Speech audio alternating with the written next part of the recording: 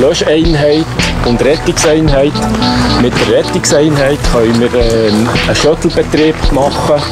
Also das heisst, wir können Leute aus einem Gefahrenbereich rausbringen.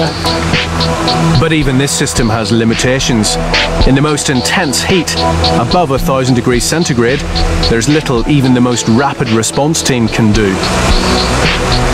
Und dort ist das Limit ganz sicher Hauptaugenmerk auf den Menschen. Was kann der Feuerwehrmann oder Frau, was können sie noch schaffen? Können sie noch schaffen oder gar nicht mehr? Und dort ist die Limite. Dort muss man dann auch den Mut haben und sagen, es ist nicht mehr bekämpfbar und den Rückzug nehmen. In Turkey, the Marmaray project has taken the lessons from Mont Blanc to the extreme. Although this tunnel will be relatively short, just 1.5 kilometers between the stations on either side of the Bosphorus, its ventilation system will be the most powerful in the world. And this is where they're going to put it. The Sirkeji Deep Station. This massive ventilation chamber is only a small part of the huge station complex under construction. Chief Engineer Melir Babur is in charge of the design of the ventilation systems. Okay, we are at the west ventilation shaft of Sirkeji station. The total shaft length is around 200 feet. As always, the key to any ventilation system is to have control over the smoke in the tunnel. And we want the smoke to move in a certain direction so we can have the passengers evacuate in the other direction. This is the main purpose, okay? As in Loschberg, there will be ventilation plants at each end of the tunnel, one in Europe, the other in Asia, with one set of fans sucking air out, the other pushing it through. The lessons of the Mont Blanc disaster were swiftly learnt and rapidly implemented. But despite this, only 2 years later, another alpine tunnel disaster was to horrify Europe. The Gotthard Road Tunnel connects Switzerland and Italy. When it opened in 1980, unlike the Mont Blanc Road Tunnel, the Gotthard Tunnel was already equipped with a state-of-the-art fire detection and evacuation system and was considered the safest in Europe. But refuge cells constructed every 250 metres of its 16.4 kilometre length and an advanced tunnel ventilation system weren't enough to prevent the tragedy to come. On October the 24th, 2001, two lorries travelling in opposite directions collided 1.5 kilometres from the Italian entrance. A ruptured fuel tank immediately ignited. Vehicles travelling in both directions on either side ground to a halt. Urs Gerber was caught in the jam. Coincé, donc j'ai arrêté le moteur. Je suis sorti et puis je suis allé contre la mur, donc direction nord. Là, tout d'un coup, c'était sombre. As the fire took hold, wheels exploded in the heat and toxic smoke filled the tunnel. J'entendais des petites cris et puis des petites explosions, mais à ce moment-là, c'était comme, faut dire, comme un rêve. Alors je voulais pas mourir et puis pourtant je sentais que j'arrive plus à respirer comme il faut. Donc. At first they couldn't find their way through the thick smoke to the escape rooms. Pas plus donc, parce que c'était seulement la volonté de survivre qui m'a tenu en vie. By chance, one of the group managed to locate an exit. Il a ouvert la porte et puis à ce moment-là c'était clair et puis on était sauvés, on peut dire. Hein.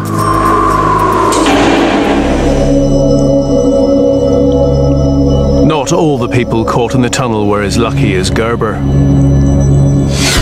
Walter Steiner was tunnel controller on the day of the fire. Es gibt Chauffeure, die sind mit dem Rauch geflüchtet und konnten den Schutzraum noch erreichen. Und das haben aber nicht alle geschafft, sondern sie haben den Eingang zum Teil nicht mehr gefunden oder sind zum Teil im Fahrzeug geblieben. Sie sind alle in den ersten 10 Minuten erstickt aufgrund der toxischen Rauchgase. In all, 11 lives were lost. After the tragedy, steps were taken to improve the emergency lighting system, making it easier to find your way through dense black smoke.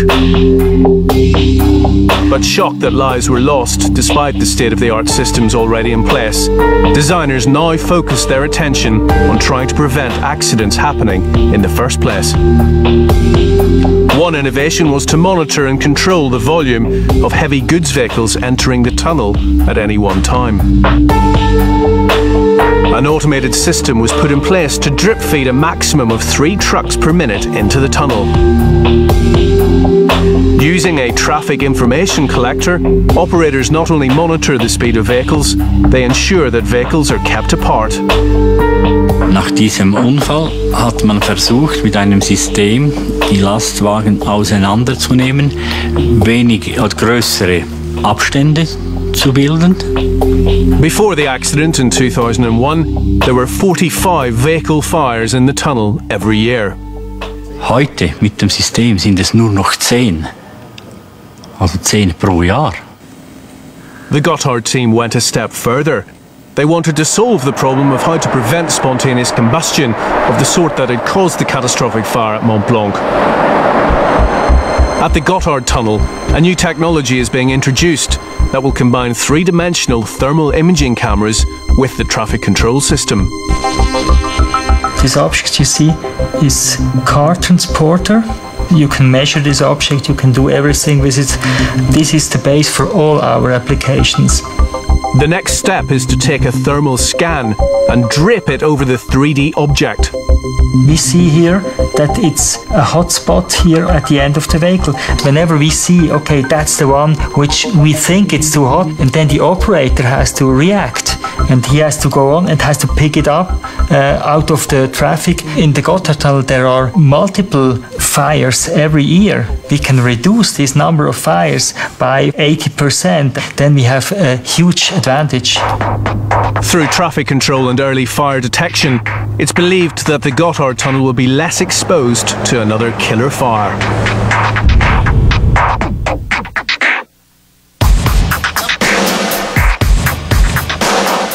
In recent years, many of the big tunnel fires resulting in loss of life have been in a road tunnel. Vehicles, and especially large vehicles, trucks and lorries, are travelling bombs primed with fuel, sometimes carrying highly volatile cargoes, subject to spontaneous combustion and vulnerable to driver error. One answer to some of these issues is to completely replace road with rail.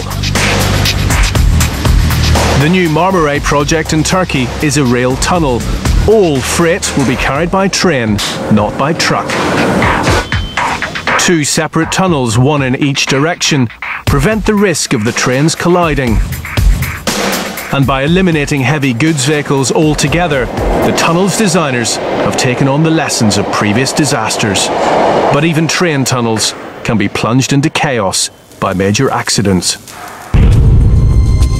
In 1996, the Channel Tunnel that connects England and France revealed a frightening weakness in its design. It was the most advanced rail tunnel of its type, built as 2 tubes with a separate